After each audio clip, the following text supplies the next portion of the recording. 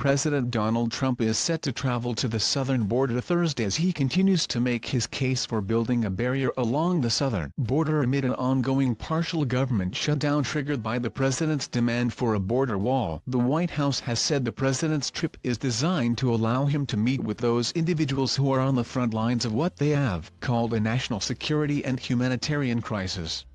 President-elect Donald Trump will travel to the southern border on Thursday to meet with those on the front lines of the national security and humanitarian crisis. More details will be announced soon. Sarah Sanders, at PresSec, January 7, 2019. The White House has provided few details about Thursday's trip, citing security considerations. Olivier Dullery, Getty Images. President Donald Trump talks to the press as Senate Majority Leader Mitch McConnell looks on, after the Republican luncheon at the U.S. 9, 2019, in Washington, D.C.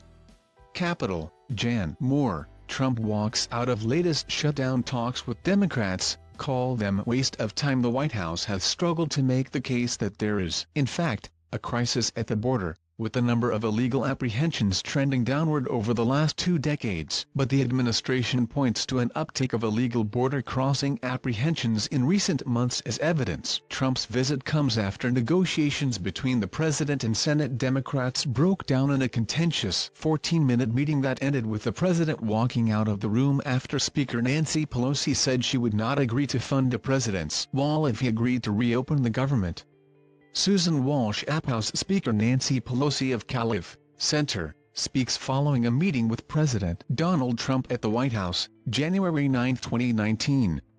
The president said he continues to weigh the possibility of declaring a national emergency as a way to circumvent Congress and have the military construct a border wall, but Trump has yet to make a final decision on whether to follow through with that. The question of whether the president has the legal authority to build a wall through a national emergency declaration remains an open question and is under review by White House lawyers. Should the president go forward with the move, it would almost certainly be challenged in court.